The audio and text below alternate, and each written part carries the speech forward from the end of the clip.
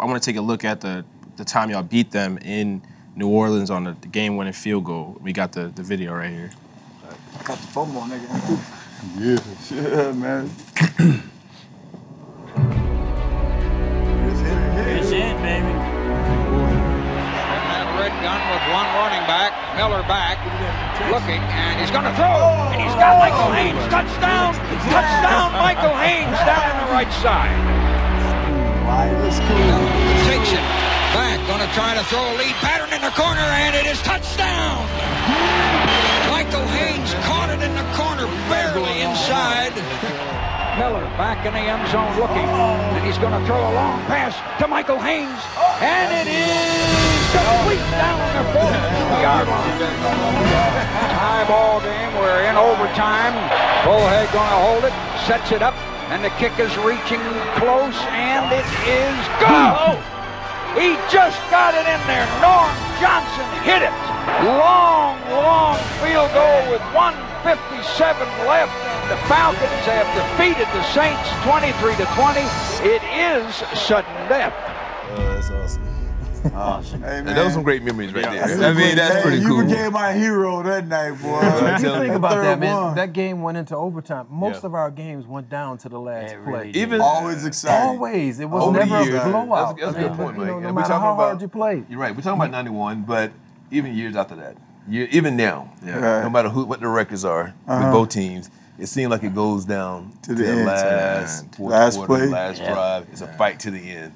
But I think it was set up because of the early play in the 80s, 90 and 91 and on, because that rival just got bigger and stronger. And then this guys would come ready to play. You know, obviously it's something lit up with this guy right here every time he played. You know, they lit up the same fire that lit me, that lit Chris, that lit Robert, and lit this man right here. You know what I mean? So we all playing lit. All right, that's a different term, Drill. That's what I was gonna say. You know what I'm saying? On fire. On fire. So we love games like that, and I think as a player, it motivated. Yeah, most times, I mean, we just found ways to win. I mean, we Tell them about the mojo that day. Remember we went down? We went up there. We had a practice field. What did they call our practice field? They have a name for it? Where? Swanee or what? Up at Swanee. We put a bag of dirt. we scraped up the dirt. We scraped up the grass. We put it in a bag.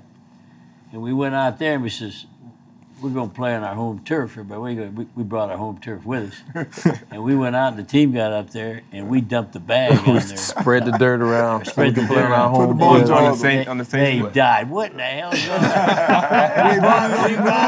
They put on the news. Oh, yeah. It was drove away with we had home and we taking this thing home. That was our whole season was like that. Man, we did things that we had fun doing, man. You know, other teams would look at us like, man, these guys are crazy. What are y'all doing?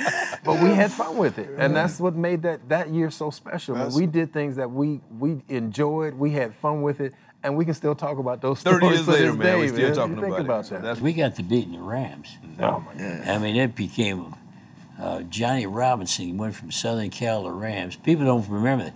Defensive coordinator was Jeff Fisher. Wow. We go in there, and him, we got him by 50. And I say to Miller in June, if you throw one more pass, you're both fired. Do not throw a pass. And he goes, can we throw a short one? I said, we don't have a short one. We are going to run. So we run the ball the whole second half. Yeah. Run. The commissioner calls me. He goes, what's going on? Are you all playing that point spread? I goes, point spread? We don't know about point spread. He goes, why wouldn't you throw the ball? He says, if we threw the ball, they're going to fire those coaches. We want them back.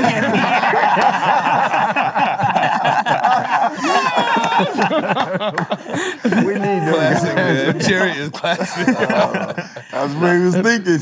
That is it. This game and many of the other games, I wanted to ask this earlier, but it makes me think of the kind of theme of the team that year, the whole too legit to quit.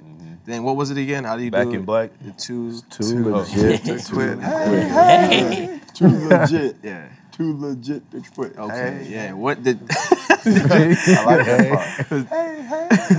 We had a video with some good-looking girls singing. Oh, my goodness. Where that is. Was that a motto y'all truly lived by that season? It was cool though. Absolutely. I mean, you know, having Hammer in the locker room with us. Huge. It was perfect all the time. I mean, that was a hit song at the time. I mean, it was easy for us to adopt that because he was with us. He was part of the team. I mean, you know, you say he was somebody that was there. He was actually part of the team. Every week he was there. He traveled with us at the practices, at the games. Yeah. So, I mean, it was easy for us to adopt Too Legit. There was T-shirts made with Too Legit to Quit. And people were like, okay. You see people in the stands all the time with it. My brother and sister had them too, so everybody had them. It was our mantra, you know. We beat San Fran on the Hail Mary. Came back and beat Green Bay in the second half and beat New Orleans in overtime on that field goal, you know. So it was kind of our mantra for the season. Yeah, that's what I'm saying. I tell you, that New Orleans game, we were pissed off in that New Orleans game because we should have beat Dallas the week before and had a home playoff game. Say it again, bro. But we lost that game. That's right. And ended up having to go on the road. And I mean, we put it on because we were mad. We should have won. We should have been NFC West champs. How about the Dallas game? We win that, we're at home. We're at home, exactly. The Saints had to come to us. At no time did anybody ever run a punt on us, a kickoff on us. I mean, we dominated the special teams. We're playing the Dallas game, the guy gets a punt. He goes about 17 yards, and we all go into shock. what was that? Someone's got to pay for this, brother. That's right. And they called either you or Dion for getting pushed out of bounds. They threw the baseball hat, and then you threw the touchdown, and they called it back. And they called it back. It was to Dion. I remember that. It was a Dion. They said, and I was telling them, that's 21. They pushed 81 out. I was trying to get them to switch the numbers. And that's how we lost them. We lost the game to Dallas. Otherwise, we're at home through the whole tournament. Yeah. And then in that Saints win where you went off a field goal, is that theme of like not being able to quit, too legit to quit, is that something that y'all are thinking about as the game is coming down to the final minutes? I think it was already embedded in us at that time. I think then the song was us. Yeah. You know what I mean? I don't think we were past thinking about it. We were feeling that way. We weren't going to quit. We knew we could still win. Yeah.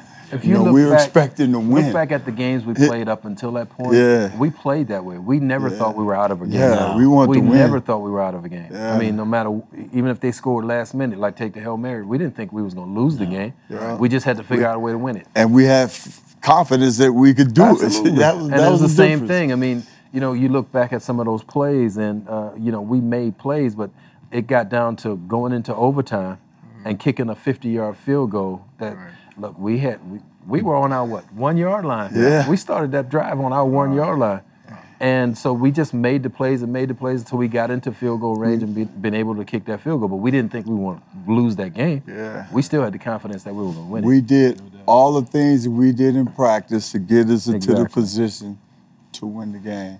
We had that confidence. In the back, Tracy. What was Tracy? Tracy Johnson. Tracy Johnson. Yeah. 43. Tracy Johnson. He did got something. third down. Yeah. And June says, swing, pick, screen will go, coach. I goes, no. He goes, it'll go. I goes, if it doesn't, you're fired. He said, what do you want? I said, 32 cut. Okay. 32 cut, make the field goal shorter. And Tracy Johnson, when he was in there, we threw. He never carried the ball. Right. Tracy Johnson protected him. That was his job. Right. And he broke off about a 4 or 5 yarder. Yeah. And then we kicked the winning field goal. Oh, right. And we were going to throw swing, pick, screen. I was, no, that ain't happening. Right. That's funny. And that field goal, were you nervous for that? No, we really. Our kicker was awesome. We knew Norma can make that. Yeah, he was Norma, he had ice in his baby. He was awesome. We were blessed. Who was our punter? Anybody remember? Scott Fulhag. Scott Fulhag. We had Scott. He had a beautiful wife. You know what I remember about him? Half the players you kept on the squad was because their wives were hot. I was just going to say that. Scott Fulhag, his wife would come to practice, there's no way we can cut her. She is a 10. you had Jeff Donaldson. Yes. Jeff Donaldson lasted 4 years longer than he should have. In the team picture, you're like, I want him here. Yeah. I want them there. Yeah. All right. Yeah. There you go. Oh my God. Your memory's too good. That's the truth. Let me just say this. One thing that's really cool is, you know, he just turned 80 years old a couple weeks ago, and I've coached with him in the East-West Shrine game and coached against him in the XFL, and, you know, he's a big kid, man. He's 80 years old, but he's a football lifer. He loves it, and you see the joy that he brought to us as players and to this city, and it hasn't changed him to this day, and that's what's so unique about him is just he loves life, man. Yeah. Loves it. And, I gave him $100 to say that. I'll pay you later. All right, sounds good. I need it.